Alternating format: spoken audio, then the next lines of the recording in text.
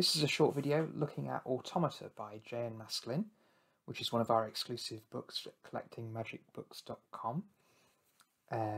It's a reprint of 5 essays that Maskelyne, the noted magician, wrote in 1879 for a magazine called Leisure Hour. By this time, Maskelyne was well known for his own automata, which strictly weren't automata, but that's for another discussion. And this book he published it as essays, but it's now together as a book to cash in on this interesting automaton that he'd created at the end of the 19th century.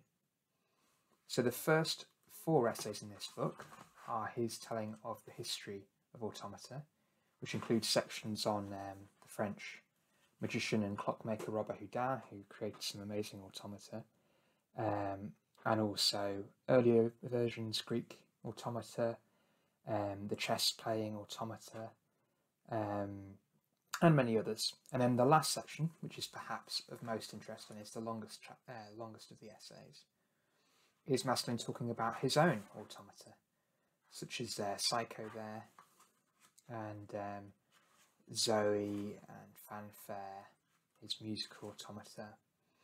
So these are really, it's a really lovely book. It's really interesting because there's not much out there by Maskelyne. He wasn't a very prolific writer.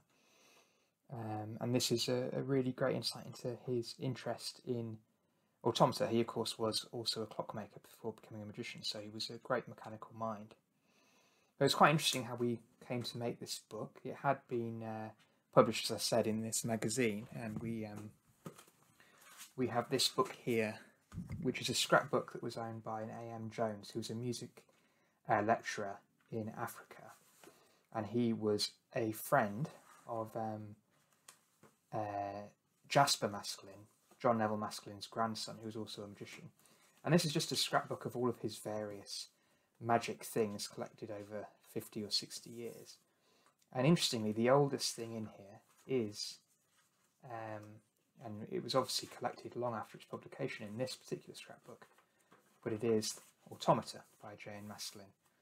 And here Jones has dutifully collected all of the original essays from the Leisure Hour magazine, including the original illustrations. So these were not great, because they're all chopped up and mixed in with other things. These aren't perfect for reproducing as they are. So we went ahead and transcribed all of the text from scratch, and then captured the images separately to bring them together into our book. So there you have it. It's £12. It's 49 pages. It's a really nicely bound hardback book there, and you can get it only from us. It's an exclusive release. That's at collectingmagicbooks.com, and all the links are in the description.